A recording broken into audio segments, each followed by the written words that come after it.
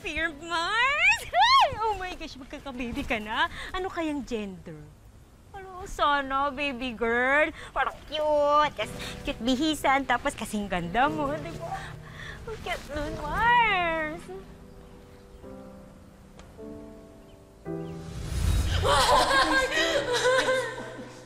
Nagkakulog yung kasi natukso ko, okay? Natukso ko, pero totoo yan, mahal na mahal kita. Okay? Mahal na mahal kita, Audrey. Mahal na mahal kita. Totoo yan.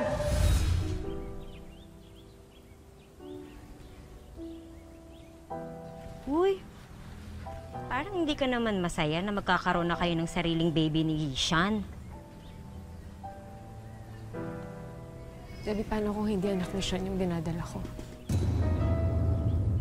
Paano kung anak ni George tong pinagbubuntis ko?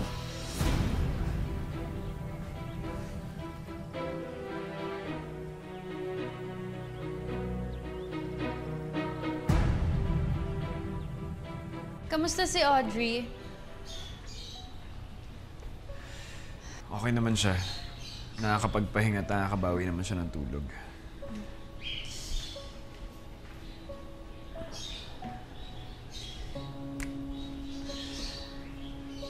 Sean, sit down. Sean, pwede ka umupo.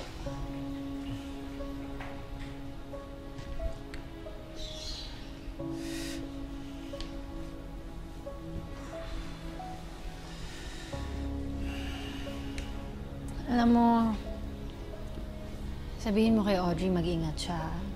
Kasi ganun din ako nung bago ko malaman na buntis pala ako.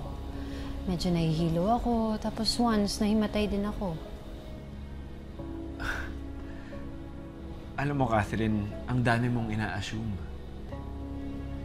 Kung buntis talaga si Audrey, or kahit may symptoms lang of pregnancy, dapat sinabi niya na sa akin. Pero wala naman eh. Anong malay natin? Baka naman kasi ba mamaya sinisikreto niya lang. Kasi hindi niya alam kung sino yung tatay. Na hindi natin alam, baka nagbunga na yung pang-rape sa kanya ni George. Hindi ako pumunta dito para magpa-therapy sa'yo. Kung wala kang matinong sasabihin, huwag ka na lang magsalita. Siya, iniisip lang naman kita. Ano nang iisipin ng ibang tao kung sakaling buntis nga si Audrey tapos hindi ikaw ang ama? Ano na lang iisipin ng ibang tao kapag nalaman na nila na anak pala yon ng ex niya na rapist?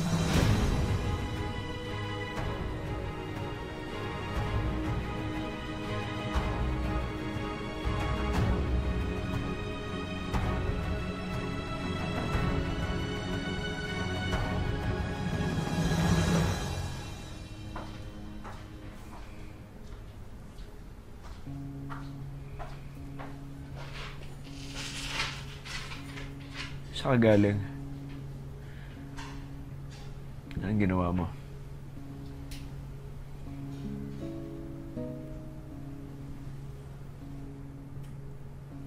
Galing lang ako kaila Debbie, may pinuntahan lang kami. May gusto ko bang sabihin sa akin? Meron ba ako dapat malaman? Meron. Gusto sana kitang i-surprise, pero naunahan mo na ako. Sean, buntis ako. Kakababy na tayo. Bakit ngayon mo lang sinasabi sa akin?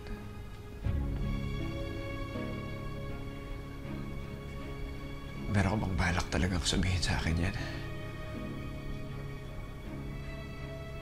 Ngayon ko lang naman nalaman eh. Kanina lang kami nag-test. Kasama ko si Debbie. Wala naman akong intensyon na isikreto sa'yo. Hindi lang talaga ako nagkaroon ng pagkakataon na masabi sa'yo.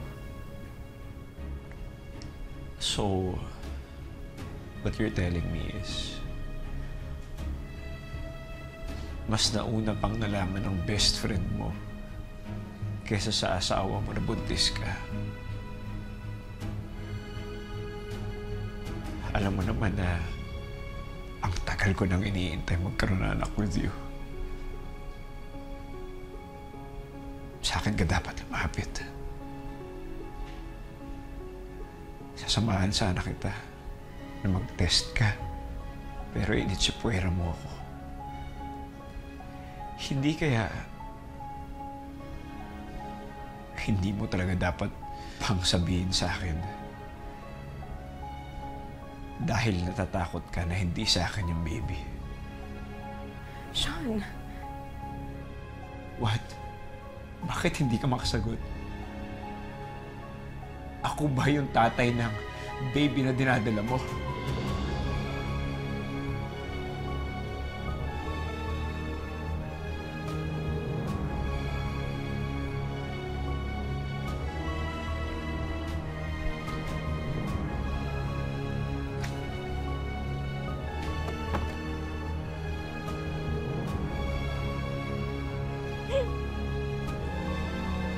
Sean, congrats.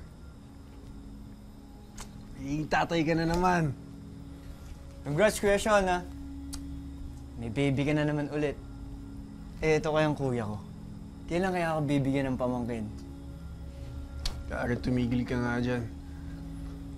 Kailangan makatapos ka muna ng pag-aaral mo, okay? Tsaka, alagaan pa natin si tatay.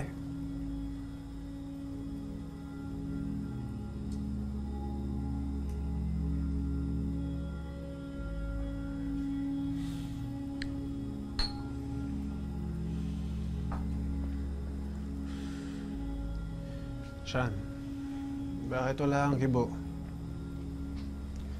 Di ba dapat nagsiselebrate tayo?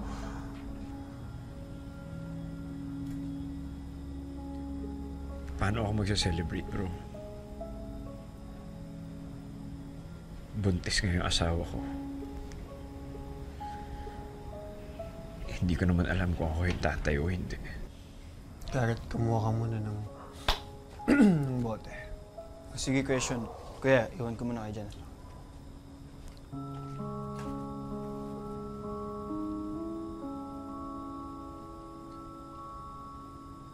May possibility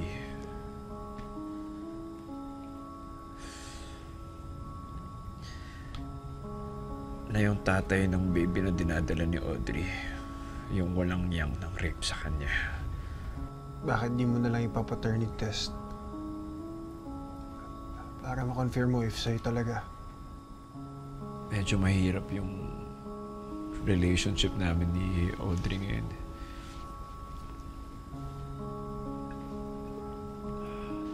Alam mo ba na gabi-gabi ako nagdadasal para magkaroon kami ng baby ni Audrey. Para ma-solve na yung mga problema namin. Yung mga hurt na pinagdaanan namin.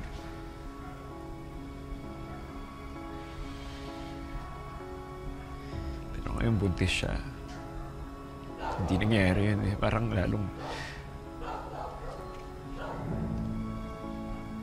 lalong naging komplikado yung sitwasyon namin eh.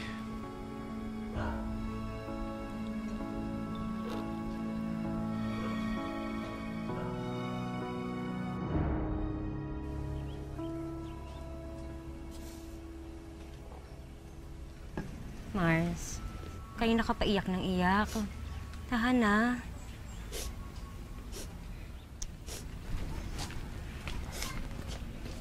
Uy. Tahan na. May. Audrey, anak, kausapin mo kami. Hindi po pwedeng ganyan. Sinasarili mo lang ang problema. Nandito kami para damayan ka.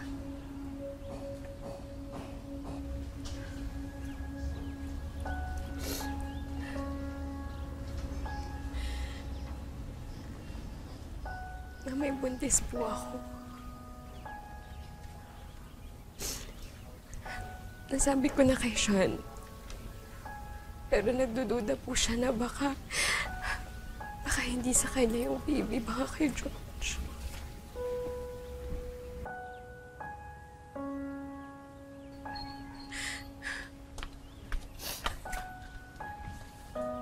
Mami, paano kung anak nga talaga to ni George? Paano kung bunga to nung pananamantala niya sa akin? Tama bang ituloy ko pa tong pagbubuntis na to?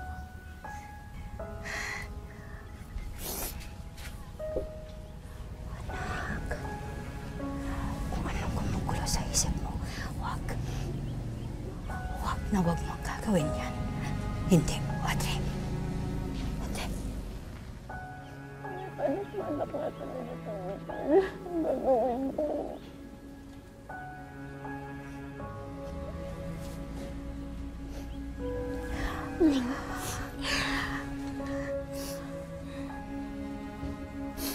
Itutuloy mo yan.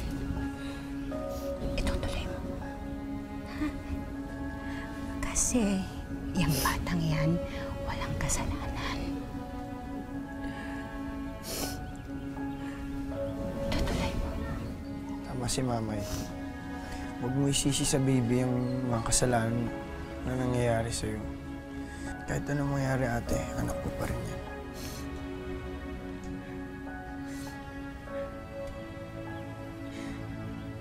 Hindi ko alam kung masalam yung gagawin ko. Pero, kahit na hindi nga tanggapin to ni Sean, mamahalin ko po itong baby to.